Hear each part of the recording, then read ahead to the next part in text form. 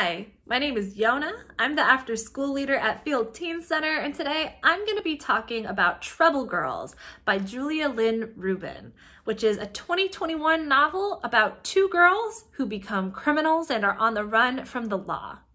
I listened to it as an audiobook on the Libby app.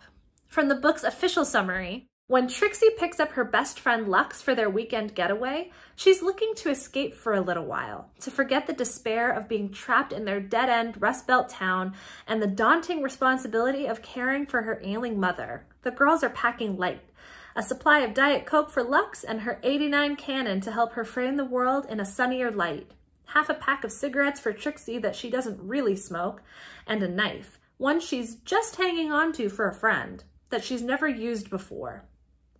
But a single night of violence derails their trip and will forever change the course of the girls' lives as they go from ordinary high schoolers to wanted fugitives. Trying to stay ahead of the cops and a hellscape of media attention, the girls grapple with an unforgiving landscape, rapidly diminishing supplies, and disastrous decisions at every turn. As they're transformed by the media into the face of a #MeToo movement they didn't ask to lead, and the road before them begins to run out, Trixie and Lux realize they can only rely on each other, and that the love they find together is one thing that truly makes them free. If you're a film fan, you might recognize some of the beats of this story from the 1991 movie Thelma and Louise, which is about two women who become fugitives. Thelma, I'm going to Mexico. Like Thelma and Louise, Trixie and Lux end up at a bar that they're not supposed to be in because they're teenagers. And that's where they meet a guy who decides he wants Lux, he wants to take advantage of her, and he's not going to take no for an answer. When Trixie steps up to defend her, things go very deeply awry, and from that moment on, they're on the run and they're criminals.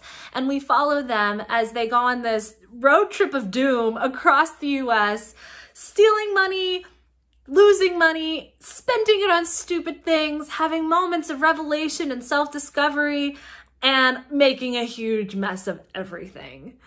I think the biggest strengths of this book are the writing and the storytelling, which is really gripping and detailed and just lovely all throughout. You really feel the cracked vinyl under their seats, and you can smell the hair dye in the hotel room. So Julia Lynn Rubin's writing is really strong throughout and is a highlight of the book. And number two, we really get a strong sense of both Trixie and Lux's characters, the ways that they get along, the ways that they fail to get along, and this kind of shifting sea of emotions between the two of them. At moments of the story, Trixie, who is the main character that we follow more closely, is really pining for Lux and uncertain of what to do about these feelings, not wanting to ruin their friendship, especially when they are stuck in a car with each other.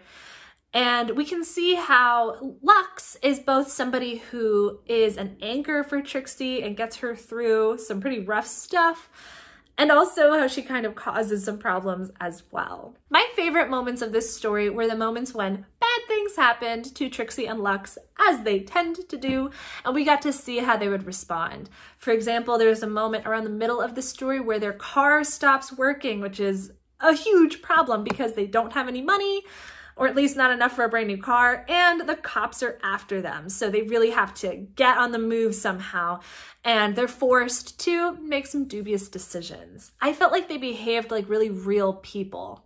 They didn't always do smart things, but they always did things that made sense and felt realistic. I feel like Julia Lynn Rubin did a lot of research, and it really shows in the story. This is not a story in which we see a huge change in the characters overall, where they've learned their lesson and become stronger people at the end. It's kind of one long mood. And I definitely think there are interesting things in here about human nature and what it looks like and feels like when you get in over your head. It's not necessarily going to be a happy ending kind of story, but if you really like slice of life and you like slow burn character studies, there's a lot in here that you'll really enjoy.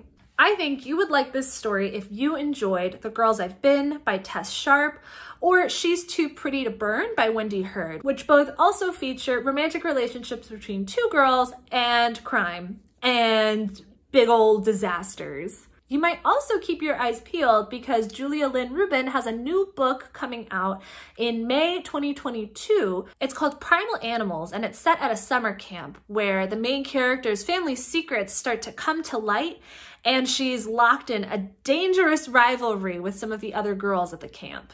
If you would like more book recommendations or you want to tell us what you thought about this book, get in touch with us. We'd love to hear from you. You can DM us on Instagram, you can email us, or you can always visit us in person. We're at Parkway Central Library on the ground floor. We're open Monday through Friday from 1 p.m. to 5 p.m. And of course, these hours could change in the future. So for the most up-to-date information, definitely keep an eye on our social media or visit our website. Thanks so much for watching, and I hope you get to read something good today.